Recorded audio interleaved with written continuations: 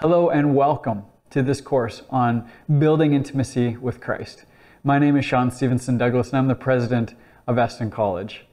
I want to share a little bit about my background with you because as we travel through a topic like this, it is important to know who's sharing, I would say, because we all do relate with Christ a little bit differently, even though there are common pathways to meeting with Jesus. I grew up sort of in and out of the church. My mom became a believer when I was a child, a baby rather. I don't remember a time before she was a follower of Christ. And as we grew up, I was in the church and we did kids programs and youth group on and off, and of course Sunday morning on and off. But my heart was maybe cold toward the Lord. At least it wasn't intimate. I certainly wouldn't have used that word for my relationship with Jesus at that time. So it wasn't until I was about 19 years old that I would say that I really became a disciple of the Lord. And He pursued me all those years, and He sowed and planted important seeds in my life. But it wasn't until then that I would say my real walk of closeness with Jesus began.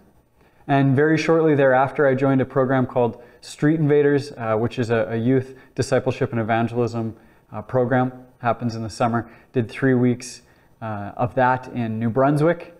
And then returning to Saskatchewan, where I grew up, I felt the call to Bible college. In fact, that happened while I was at Street Invaders because I had a sense that full-time ministry might be in my future. When I arrived at Eston College as a freshman those years ago, I very quickly discovered that I loved studying connection with the Lord.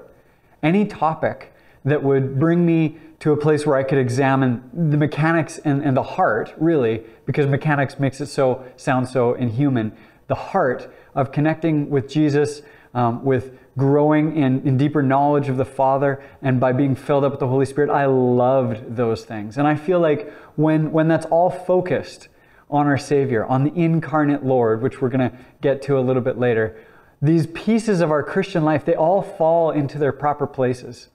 And so that's why I say at the beginning of this video, it's a privilege for me to share this with you, because I just feel like this is the foundation stone. We don't build our faith on many of the aspects of our faith. We are told to build our faith on Jesus Himself, on our cornerstone.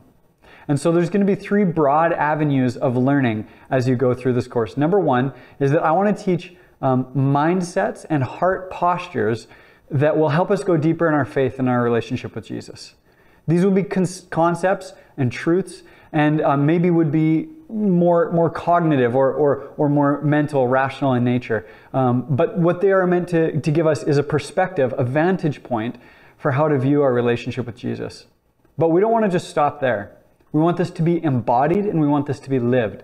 So the second avenue is going to be practical tools and behaviors that we can adopt to create spaces for our heart, our soul, our mind, and our strength to love Christ more. Finally, we're going to do some reading as well. And so I have asked that you would journey with me through a book called Knowing God by J.I. Packer. It's important for you to read and to reflect on the assigned readings, the various sections and chapters that we're going to look at together before you watch the video that I do. I think it would be best for you to have your own thoughts and reflections on that before you hear what I have to say. So you can think of those particular sessions, those particular topics as kind of like you and I being in a book club together, and you get to hear my thoughts and I get to hear yours, that sort of thing. It's going to be impossible for you to rush through this course. It is designed to go slow. Why? Because I want you to actually practice the things that we're talking about. This isn't just an information download. This is meant to be a lifestyle change that will lead to transformation. So this is about your head, yes, but your heart and your hands as much as anything else as well. So you might be able to read through the content online quickly and watch these videos quickly, but if you really want to grow in your relationship with Jesus, and if you really want to achieve that intimacy with Christ that this course is titled after, then it's going to take some time. So in the next video, I'm going to introduce you to an approach that we're going to use throughout the course for how some of that time will work, that time away from your computer or your device that you're viewing these classes on, how that's going to look.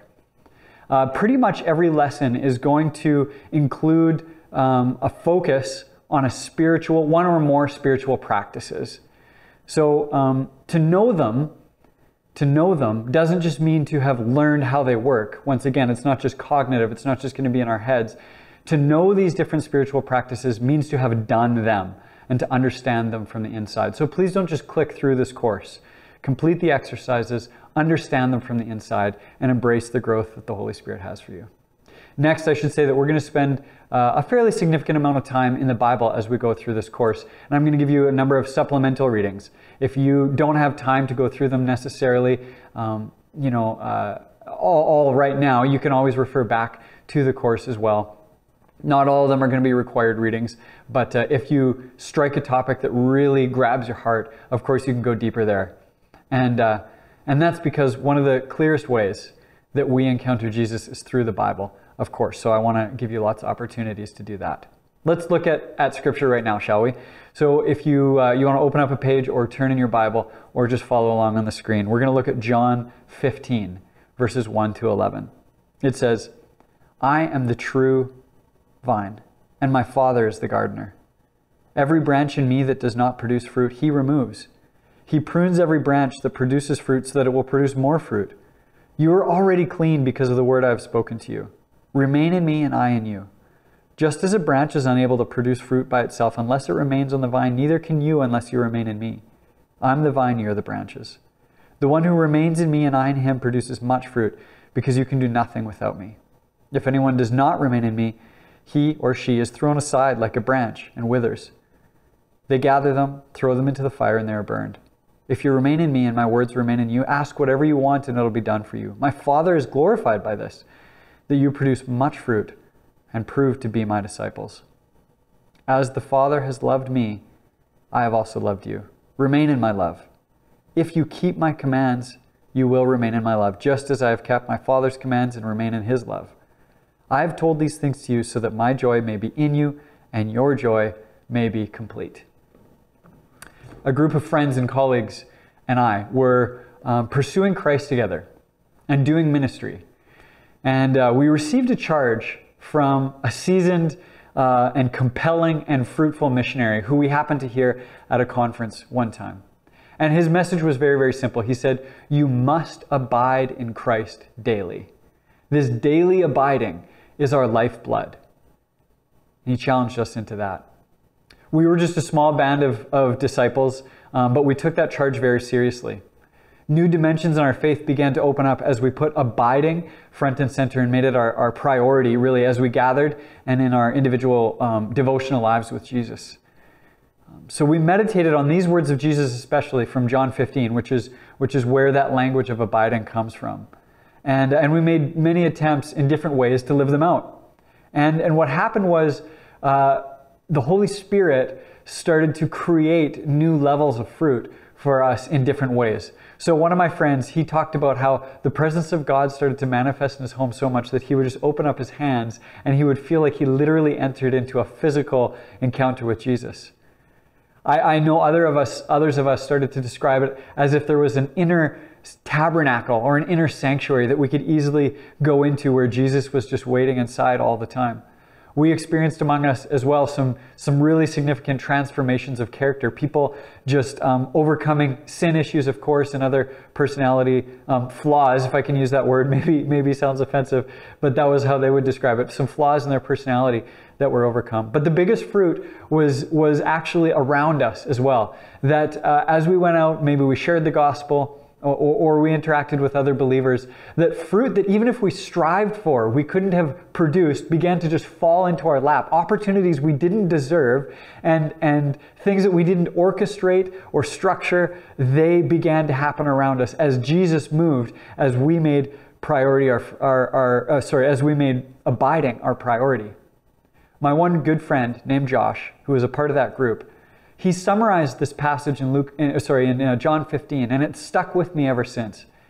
Josh would say this: if we abide in him, fruit is inevitable.